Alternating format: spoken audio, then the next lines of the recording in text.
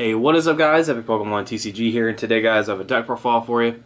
And this is going to be a deck that I've been working on quite a bit over the past couple weeks, and I'm not just saying that just to try to hype the list up or something like that, but I've been running so many different variants of this deck that it's kind of insane.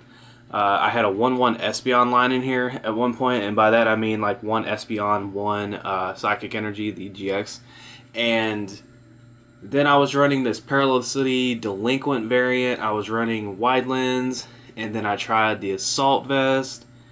I was trying a like Pyukumuku. Like I ran like 2 or 3 Pyukumuku, and like I don't know. I just went like a lot of different ways with this deck, and I didn't like the Pyukumuku at all, by the way. But yeah, this is just what I have right now, and yeah, the list will be a little odd, and I will kind of talk about like why I went about some of the ways that I did. But I also run like a 1-1-1 line of these 3 here, just to see which one I might like, and just see like which one like I might not need or will need more than anything, because you can make valid arguments for all 3 of them. You know, just the Jolteon being really good against like Yveltal and things like that. The Vaporeon being very good against Volcanion. And then, of course, the Flareon is really good against Lurantis and Decidueye. But yeah, I mean, all 3 of them have their own pros and cons to them and things like that. And, of course, I have the 4 Eevee here. But to give you guys a little idea what Umbreon does, because this is a deck profile and I need to talk about it. It has Strafe, which is 30, and you may switch this Pokemon with one of your bench Pokemon. And then it has Shadow Ball. It's the exact same thing as Night Spear from Darkrai EX back in the day. 90 and then 30 to one of your opponent's bench Pokemon. That's why I was running Wide Lens, is because Jolteon can just help that out, make that really good. And just like all 3 of them can really make that attack pretty sick. And yeah. But Eevee is actually why this deck I feel like is absolutely insane. Because it does have speed in itself. With Energy Evolution, basically whenever you play an energy onto Eevee from your hand, you can search your deck for a Eeveelution that is the same type as the energy just attached to it. And so you attach a Dark to Eevee, and you get to search for Umbreon, and you know, so on and so forth. And pretty much with that, you attach a Dark to Eevee, and you evolve an Umbreon, and you can already attack with it with Strafe, which is actually pretty good. I really like Umbreon GX. I actually ordered a 4th one, in case you're wondering about that, just to try it out. I only have 3 right now, but I ordered a 4th one. And yeah, I feel like this deck has a lot of potential. I feel like it can do a lot of different things, and it's really good. I'm going to explain here why I took out the Wide Lens variant here. Because I do run a 2-2 Zoroark. I like this combination. I like the combination of Umbreon and Zoroark. Because I feel like you have an attacker that can hit for just one attachment and do a ton of damage to your opponent, and that's Zoroark. Zoroark's always been that Pokemon that can just do a ton of damage, and when you pair it up with 3 Pokemon that allow you to hit pretty much like some of the most popular Pokemon in the format, that definitely does help you out there. And then you have one that's also a heavy hitter but can also soften Pokemon up on the bench, which is actually really good. I've been thinking about taking this deck kind of in a direction to where I have more stuff to strafe into, and so I'll get to that here in a second. But yeah, Mind Jack 10 and then 30 for each, one of your opponent's bench Pokemon. So if they have 3 Pokemon, that's going to be 100 damage. And then if you're hitting for weakness or something, that's going to be 200, which is actually pretty sick. And then of course it has stand-in. Basically you can just bring Zoroark up off the bench, which is really good. Now the next 2 cards I've been really experimenting with. I've been going back and forth. I originally had 2 Tauros, just so I can strafe into a Tauros, and then I had 2 Fright Knight Yveltal, because I was like, you know, if I run into an issue with fighting Fury Belt, and you know, like I hit for weakness, but I'm not able to knock it out because of fighting Fury Belt, you know, I was trying, I don't know, I just been going back and forth with the 2.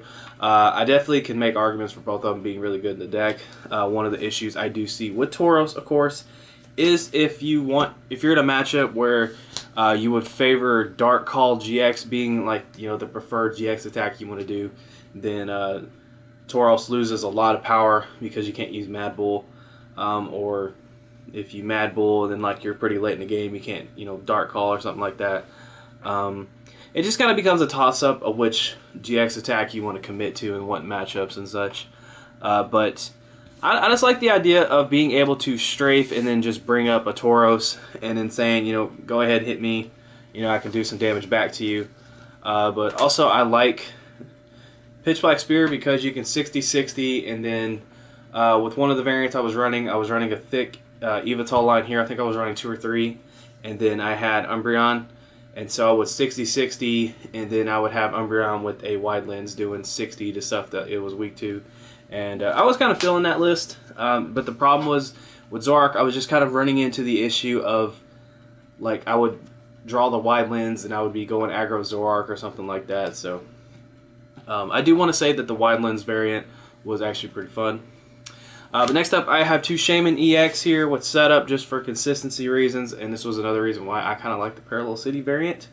Was because I can just get this sucker off the bench. For some reason, playing Parallel City in this deck makes me a little uncomfortable. I don't know why, but it's just weird. But next up, we have these supporters. I haven't really been changing these up too much because I feel like this is just a pretty decent line to go with. But 4 Sycamore, 3 in, and then we got 2 Lysandre, and then 1 Pokemon Ranger, so I'm not completely locked out of my DCE whenever I face against Giratina. And then, of course, we have the 4 VS Seeker to go along with our supporters, just so you can keep reusing them. Here is something I'm also working on, is the ball count. I'm running 4 Ultra 2 level. I had 3 level before I did this video, and I took it out for a Reverse Valley, and I took something else for, I think I took out Lily and Level Ball for 2 Reverse Valley, because that was originally what I was thinking about doing. But the reason why I was running a high count of Level Ball was because, of course, it could search out my Eevee, and it was pretty much a higher chance of me hitting one of my 3 evolutions that I might need for certain matchups. It just kind of increased that chance of me hitting those pretty early on. But the 4 Ultra Ball is just pretty standard. Just allows you to pretty much search whatever you want at any given time. But the 3 Level Ball was definitely something I was looking at. And then I also was like, this might be overkill. This might be a little too much. And so I'm going to go with 2, see how I like it, see if you know, to see if it's good. Yeah, that's where I'm going with that. Next up, we have 4 Trainer's Mail. The reason why I was going with 4 is because I was really wanting to fetch out those Level Ball and just really try to make this deck as consistent as I could. And this was also a really good way for me to hit those Assault Vest and Wide Lens and such. Then I eventually just kind of reverted back to this Floatstone thing because I'm running Zoroark. I wanted to take this deck pretty much in the most straightforward way possible, and I didn't want to go for like this crazy teched out nonsense. I just wanted to go with a deck that was pretty like straight to the point, because that's the decks that I perform best with. It's just the decks that just you attack and that's it. But yeah, the Floatstones pretty much just allow me to free retreat and go about it freely with Zoroark and such. And then, of course, I also run 1 Escape Rope just for a switching card. And then 1 Super Rod. This is really good. I love this card for this deck because if these are really good in your matchup, you can just kind of keep reusing them. And, of course, you can shuffle in your lines and stuff. I even considered at one point running Brock's Grit. That's how much I was like looking into that, because I was like, getting Pokemon back in here for certain matchups just seems like really, really strong. And so, yeah, I eventually just went with Super Rod. 2 Reverse Valley, because I noticed that sometimes numbers can get weird, and I just kind of was like, you know what, I have a counter stadium and I can do a little more damage. I considered a 1-1 split of Parallel City in this, but then I decided against it. Really, this is just so I can do a little extra damage, and basically, like, when you look at it, if you attack with Umbreon, then you can do 200 if you're hitting for weakness, or just a solid 100, and then you can just like 100, 100, and then Zoroark can hit a little harder too, which could make his numbers hit pretty consistently, and just kind of hit for like certain numbers really well. I don't know how I feel about it. I just have to play test it a little more, but this was kind of the stadium that I was leaning towards more than anything overall. But basically the reason why Umbreon caught my eye The reason why this card, I just was like, holy crap. Because when you look at it, I'm getting into the energy now. You attach it to your hand. I just missed that completely. Test out, you test out with your hand. You have the 60 HP Pokemon. You can search your deck, and then boom. You have a 200 HP Pokemon like that. And so I really liked it, and I've been trying to figure out how I'm going to run this deck, what route I'm going to go for it, and just kind of go from there. But the energy is pretty simple. We have 8 Dark and then 4 DCE. But I guess for the variant that we have here, the list is going to be pretty simple. You just kind of have like random attackers that you can do stuff with at certain times that benefit you.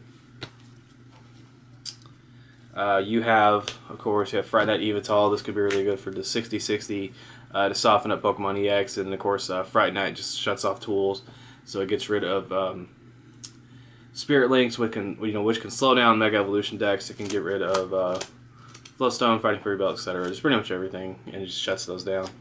And then, of course, you have Tauros, which is pretty much a card that you attack it and you pay for it. And at some points, this could even make your opponent not want to attack, which is pretty funny.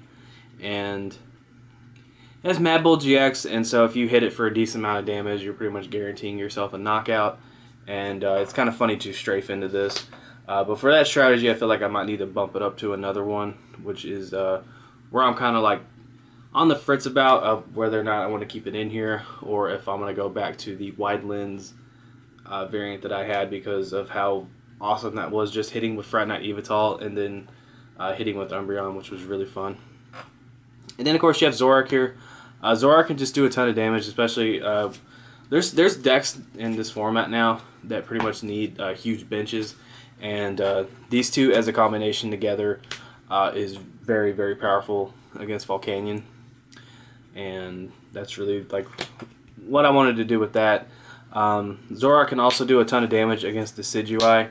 That is, if you're able to evolve it quick enough. That is another issue I was just really looking at. I was even considering maybe like a Wally or something like that, because as soon as Decidueye is going to figure out what you're doing, they're going to try to pick off your Eevees, which is another reason why I was trying to get those level ball in here, just so I can grab like 2 or 3 Eevees, hopefully, just maybe, hopefully, and at least have one on there. But yeah. And then Jolteon. Jolteon is just good because not only can you hit Yveltal, you can hit one of the most popular cards in the entire format, and that's Shaymin. And you can just help yourself have pretty much a guaranteed 2 prizes throughout the game, which is really good. And then Umbreon, just 90, and then you can hit stuff for 30 and soften it up a little bit. And then of course you have the strafe attack, which you may switch, which is a cool thing that they added with that, because this deck right now doesn't have very many things you can kind of strafe into. The version I have right now that you're seeing is pretty much just a straight up kind of,